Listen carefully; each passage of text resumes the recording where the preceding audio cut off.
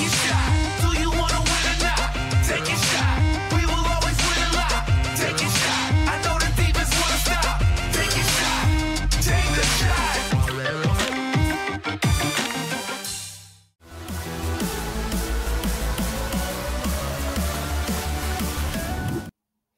The boys of summer are on their way, and it is just about time for the Major League Baseball 2020 season. And today we're going to take a look at the Z-Code system Major League Baseball 2020 preview as we gear up for opening day on March 26th. This will be the earliest ever opening day to the Major League Baseball season. So guys, welcome back to Z-Code system. And we hope you are getting ready for the season and enjoying spring training because it's going on right now down in Florida and in Arizona. Now, you can stay up to date with Z-Code system all Major League Baseball season long by just subscribing to the YouTube page here and hitting like as well. We'd love you to do that, to like our videos. And you can also go over to the Z-Code system blog and read up all season long with previews for the games that are going on, as well as sign up and get the VIP picks and use all of the Z-Code system tools to help you with your Major League Baseball betting. So guys, good luck this season. We're going to be right there with you, watching along and playing along and wagering along with the Major League Baseball season. So here we go with our 2020 preview. A lot of things going on in the off season here. Not all good things, that is, as we prepare for the season. And right now, let's start off by giving you the top futures odds for the World Series winners. And you can see right there the New York Yankees, as almost always clockwork, getting that first pick from leading sports books. They are plus 350 to win the World Series. And they've made some good additions to the team this season. And with the Boston Red Sox looking like they're going to be regressing after making two big trades to send off Mookie Betts as well as David Price, it looks like the Yankees are the team that are going to win that Eastern Division, the AL East. It doesn't look like it's going to be too difficult for them to lift that title there in the division, but we'll have to see what happens. They get the nod from sportsbooks at plus 350. Now, the National League West, LA Dodgers getting plus 400. They are second best to win the World Series this year, and they've made some very significant additions. And from Boston Red Sox, they picked up David Price and Mookie Betts, making them an even better team than they already were. And they go in as the favorites to win the National League. And they're going to be a very good team this year, making those trades. Houston, plus 600. We know all about Houston this offseason because of the Houston sign-stealing scandal that has gone on. Now, if you follow baseball, which I'm assuming you do after watching, because you're watching this video, you know all about that sign-stealing scandal, and I don't want to go into it, but it could have a significant effect on Houston playing this season because everywhere that they go on the road, they're going to be hated and they're going to be picked on by all those fans, and we're going to just have to see how they react to this sign-stealing scandal. I think they'll be fine in the end, and I think they'll be right around the playoff positions, and they should qualify for the playoffs. Back over into the National League, we go to the National League East, where the Atlanta Braves are the fourth favorite to win the World Series at plus 1,200.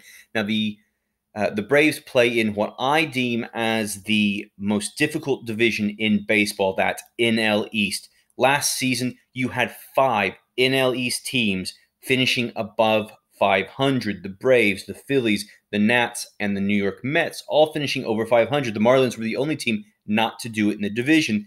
That was the only division, the NL East, in Major League Baseball to have that many teams over 500. Now, these teams are going to probably beat up on each other.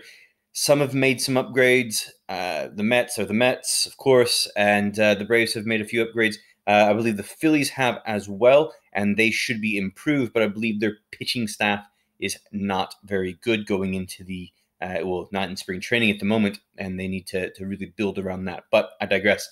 Washington, the reigning World Series winners, they won it last season, beating the Astros in the World Series, an unlikely World Series champion because the Dodgers were expected by many to represent the National League. They're plus 1,400, and the AL Central Minnesota Twins also plus 1,400, and the Cardinals plus 1,600. So some good odds there for these teams. These are the top odds from leading sports books for the futures of the World Series as we go through spring training. Now, taking a look at not getting to that just yet, the rule changes, but a couple of the teams that you might wonder where they sit in the odds. The New York Mets plus 2,000 right now, going right now in spring training. New York Mets, the team, my team, unfortunately, just not good enough. I don't see them. I see them maybe fighting for a wild card playoff spot, but with a new manager after Mickey Callaway was sacked at the end of last season, I don't really see them making the playoffs. The Chicago Cubs and the Boston Red Sox are both plus 2,500 to win the World Series, and I don't really see those two teams making it into the playoffs. The Red Sox, a team that could surprise everybody, but I'm not really sure about that. The AL East, I don't think is going to be that strong of a division, and the Red Sox trading away their two prized assets at the during this off season. Now, let's take a look at one of the things that's been a big talking point this off season, other than the Houston Astros, and that is the rule changes for 2020. I've picked out 3 rule changes, and of course, these rule changes are there to speed up gameplay.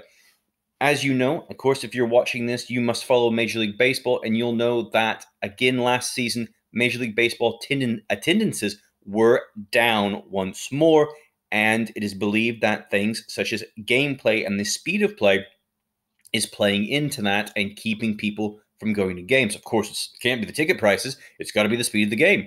So we've had these rule changes, and perhaps the most significant one definitely to speed up the game. And so let's get to that one right now, and that is the 3-batter minimum. Now, managers can no longer swap out their pitchers in and out in an inning. So each pitcher must throw to 3 consecutive batters or pitch to the end of a half inning. So this is going to be a major impact on betting, because it is a major impact on the strategy of baseball that managers have. We've seen in the past managers going to the mound multiple times in an inning and swapping out their pitchers to get pitcher-batter matchups. That is going to be a thing of the past. Managers, as I've written here, will not be able to save a pitcher in a jam, cannot be saved by their manager, and you're going to see perhaps a lot more high-scoring innings coming up. So this could definitely affect your overs and your unders when you're betting. If you've got pitchers who are coming in and managers are going to be, the offensive manager is going to be able to make tactical changes that suit him better than the defensive manager is going to be able to do that. So this is definitely something that's going to favor the offensive team. So definitely watch out for those over-unders this year coming up with baseball.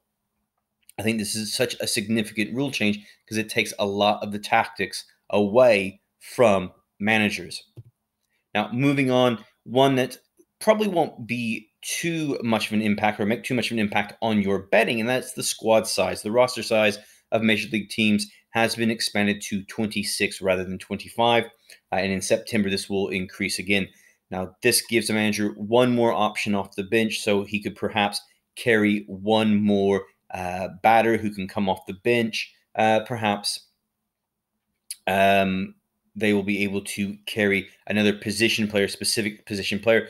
There is a cap on the number of pitchers that can be taken, be used this year on a roster, as well as you're not going to be able to see position players take to the hill in certain situations, perhaps in blowouts and things like that. So they've changed some of the rules surrounding the players in the rosters. Now, back to the pitchers here. Pitchers will be placed when they're on the injured list. They must spend a minimum of 15 days off, and this is changing from the 10-day minimum. This will perhaps keep pitchers out and able to rebound from injuries better, perhaps have less long layoffs in the future. future long layoffs in the future, that is. And this could also play into the fact that if you have a very good starting pitcher, he may be out for multiple starts rather than maybe missing one start.